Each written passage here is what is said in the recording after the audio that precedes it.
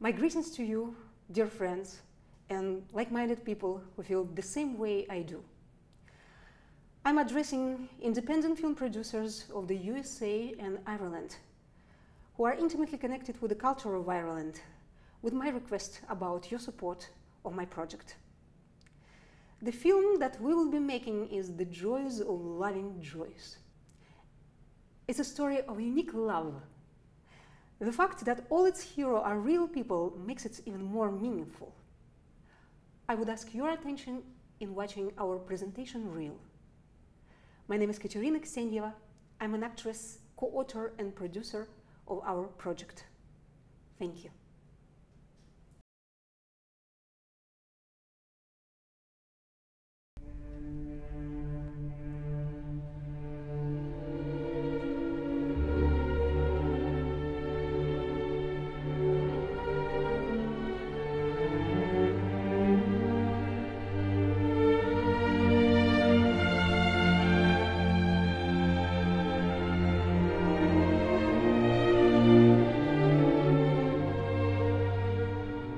Yelena followed the lady archivist through the aisles, between racks of shelves loaded with folders.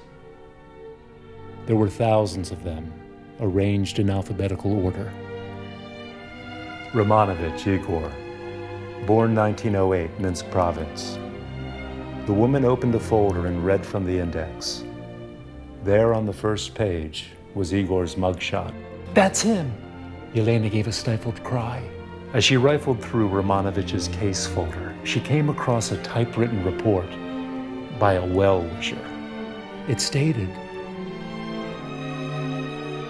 Mr. Romanovich, known for his fierce antagonism toward the Soviet state, aims to indoctrinate the Soviet citizens with the decadent alien bourgeois morals of the Western world under the pretext of translating the works of the bourgeois English writer Joyce. Yelena could read no more, her eyes welling with tears, the written text blurring in front of her. Running through the streets blindly, with no recollection of taking the commuter train to her village near Moscow, she arrived home. Aunt Yelena's here, the 9-year-old Katya shouted when Yelena peered in the window. Her mother Irina, who had been cooking something on the veranda, glanced toward the garden only to see Yelena thundering into the house and heading right for the bookcase.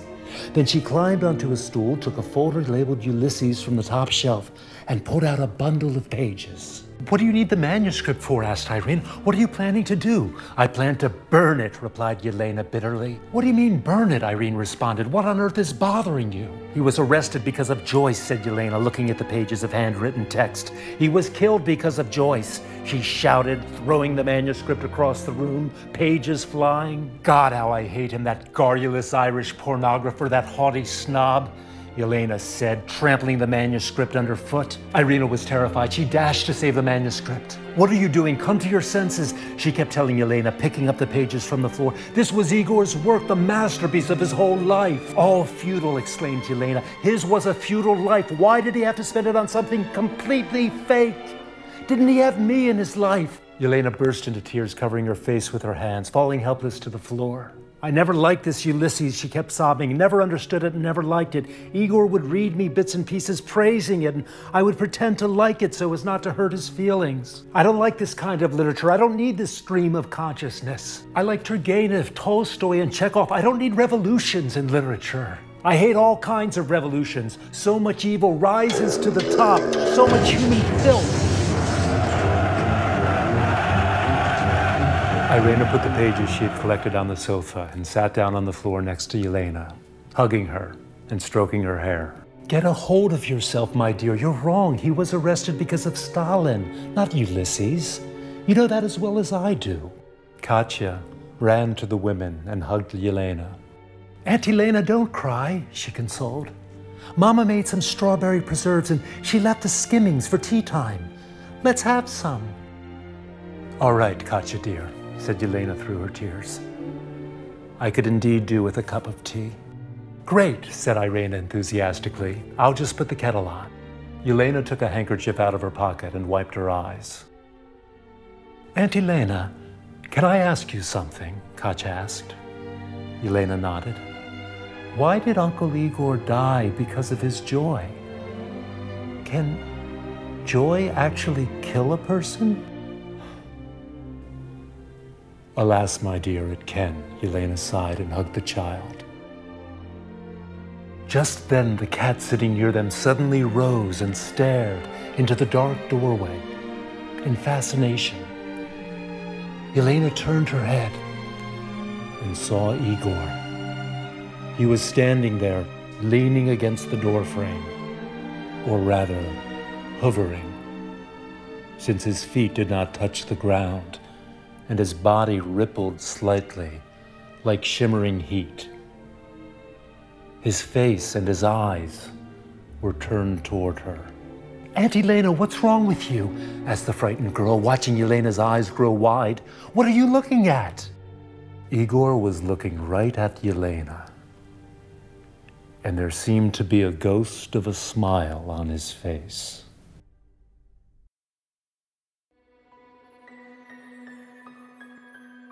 James Joyce could be called a celebrity nowadays. His name has a magical effect not only on those who value his literary genius, but also those who have never touched his books, due to the sheer mystery of his name, as with Caravaggio or Paganini. Taking all of the above into account, the fascination and title, The Joys of Loving Joyce, provides great potential. However, the motivation for launching this cinematic project was provided by Twin, a book by Elena Verzblovskaya, rather than Joyce's personality. It's the heartbreaking story of a beautiful and fragile woman's love for Igor Romanovich, a talented translator, a love she carried with her throughout her entire life. It's hard to imagine anyone cold-hearted enough to be indifferent to the story of this woman's countless ordeals, given that her youth and love were spent in the age of Stalin's cruel regime. Our film is a drama that provides the audience with numerous opportunities for empathy, which are all the more convincing given the fact that the script is based on the lives of real people.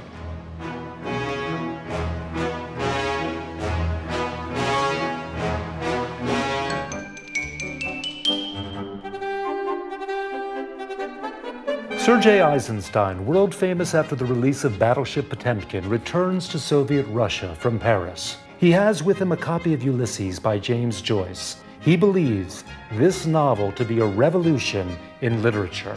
Joyce immerses the reader into the inner human mind, expanding the capacities of both literature and cinema. Eisenstein talks about this at an open conference of writers and cinematographers. This is where our protagonists meet for the first time. Elena Verzblovskaya, a student from a workers' school. Igor is fascinated by Eisenstein's account of the novel and implores the director to lend him the book so that he might translate it. Although Eisenstein refuses to part with his copy, he allows Igor to come to his apartment for reading sessions. From their first meeting, the insolent fellow with blazing eyes steals Yelena's heart. Being a poet, Igor instantly recognizes in her the archetype of the mysterious fair maiden that inspired a plethora of poets. There's even an uncanny physical resemblance between the two. Their mutual attraction soon develops into selfless love between the twins, as their friends call them. And who would those friends be? Years later, they would be the famed artists of the 1930s. But in their time, they are simply the young poets and musicians who always played jokes on one another. These young people are passionate about everything, love, friendship, and their disputes over literature. They stay true to Mayakovsky's maxim, live, invent, and try. Meanwhile, Joyce, the literary genius, strives to turn the tide of fate and bring wider recognition to his novel Ulysses, which is still banned in many countries.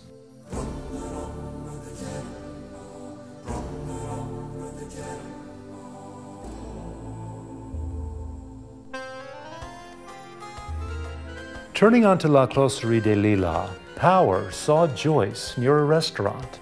He was saying his goodbyes to a bohemian-looking couple. Once they left, Power approached Joyce and asked, who were they? Some French couple, Joyce said. What did they want? They want to translate my Ulysses. And you gave them your permission? I did. But you don't know a thing about them, said Power. How could you just give Ulysses away like that? But I never refuse anyone. You don't, said Power in shock. That's right, said Joyce with a smile. You see, I know no one will ever manage.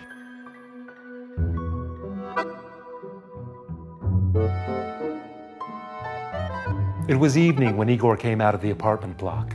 Yelena saw him and jumped up from the garden bench where she had been waiting. Well, she asked. Amazing. Ulysses is a marvel. Every word is a revelation, but it's so damn long, 800 pages. I say, Yelena said, so when do you plan to translate it? Eisenstein wrote to a director he knows with the request to send another copy. I'll start translating immediately. I can't wait to start. What's so special about it? You see, my dear, Joyce contains the whole universe.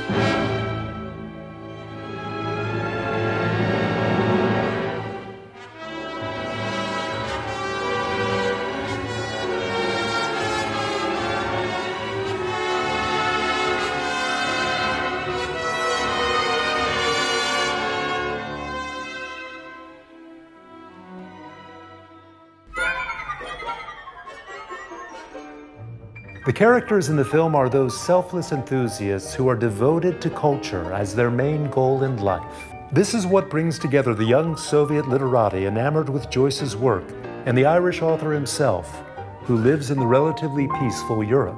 He has no inkling of the fateful influence he is having on his Russian admirers and translators. Self-sacrificing in his own beliefs, he is like them.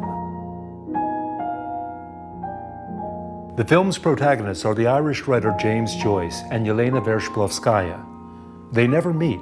However, whenever Joyce isn't in shot, we invariably see Yelena. The link between them is Joyce's novel Ulysses. Yelena's husband, Igor Romanovich, is translating the book into Russian. Igor is a true believer in socialism, convinced he's helping to build a new society with all Soviet people. He is convinced that his fellow countrymen need Joyce's revolutionary genius. Romanovich is full of energy, talented and witty. He doesn't have much use for dejection, and he's always fun to be around. He makes Yelena laugh even when she comes to visit him in a concentration camp. Romanovich has an alter ego, poet and translator Valentin Stenich, also an admirer of Joyce. He started translating Ulysses even earlier than Igor, but stopped, sensing a repressive crackdown was imminent. Unlike Igor, Stenich hates the regime, hiding his dislike behind a persona of a bon vivant and a practical joker. He drinks a lot and is prone to making anti-Soviet remarks while inebriated, which eventually costs him his life.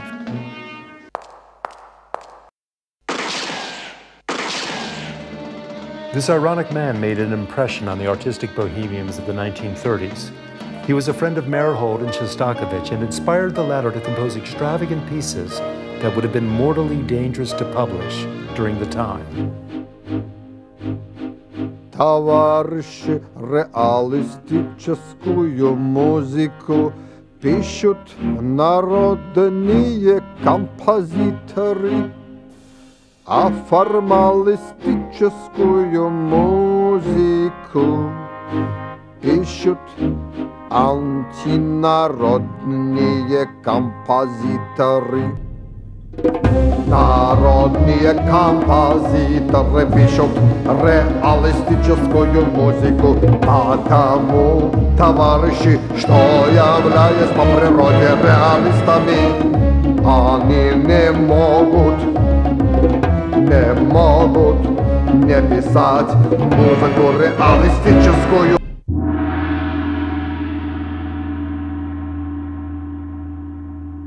Another secondary character is Arthur Power, an Irish writer and a constant companion of Joyce in his European travels.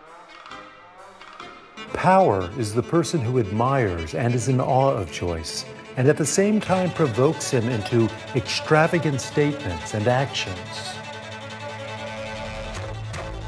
His part is like that of Sancho Panza to Don Quixote or Dr. Watson to Sherlock Holmes. He allows us to see Joyce as an original thinker, an uncompromising iconoclast railing against the indisputable.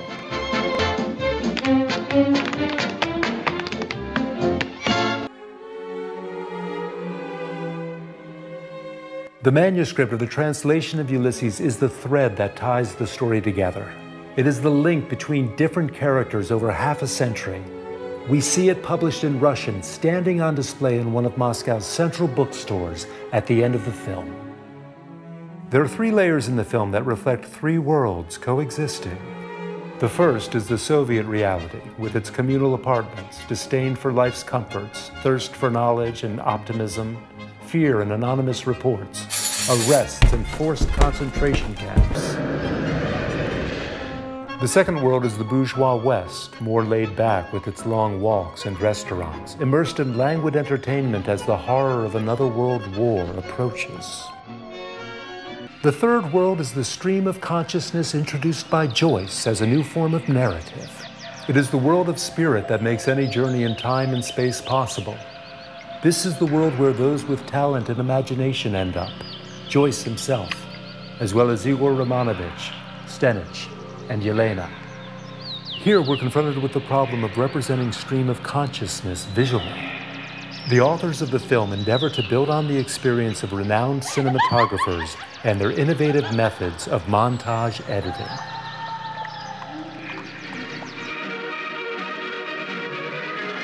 By telling the incredibly touching story of the life and love of Yelena Vyshlovskaya, the film also advertises Joyce's work. If the young people of today develop an interest in the mysterious Irish writer after watching the film, it will have served its purpose. We believe that one of the most important goals any artist should aspire to is to reconnect with the cultural tradition that has been lost, and to give today's younger generations an opportunity to discover the world of spiritual values.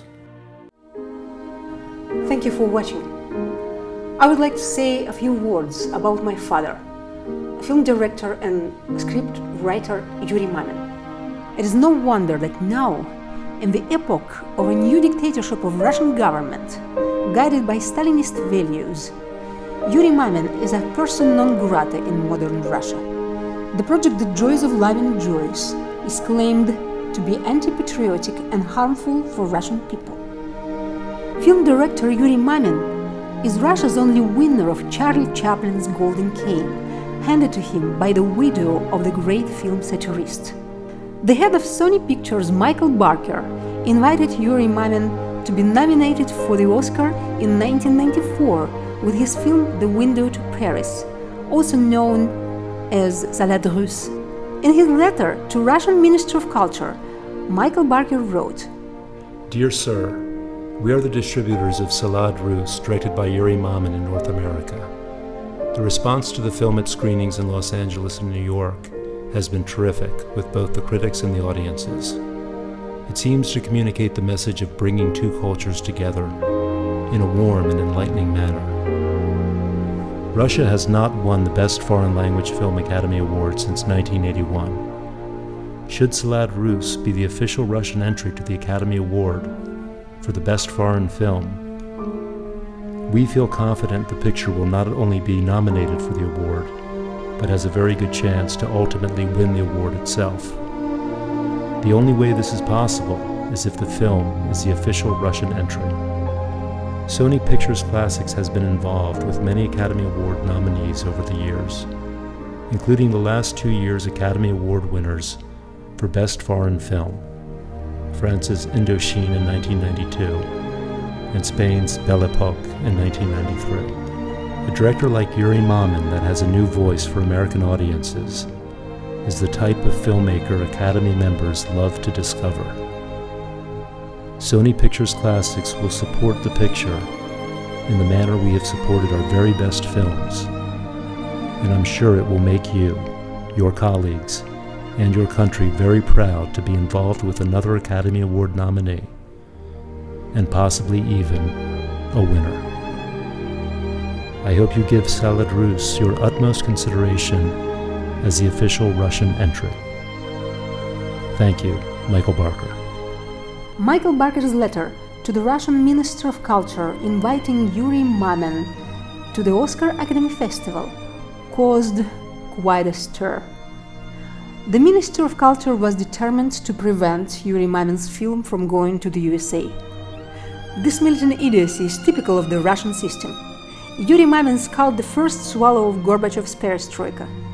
In 1989, in the Gorbachev epoch, Yuri Mamin was invited to the USA to present his first two films, The Neptune Holiday and The Fountain. It is worth noting that a number of American senators had the films ordered for viewing in order to have an idea of what was going on in Russia at the time. Since the Russian authorities hate Gorbachev and consider him an enemy of the Soviet system, the name Yuri Mamin is hated as much as the name of Gorbachev.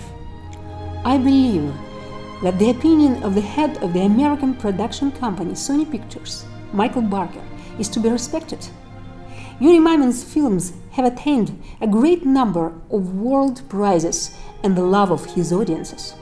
The project The Joyce of Loving Joyce, under Yuri Mamin's direction, promises to become a truly deep and passionate phenomena of the world cinema. Thank you.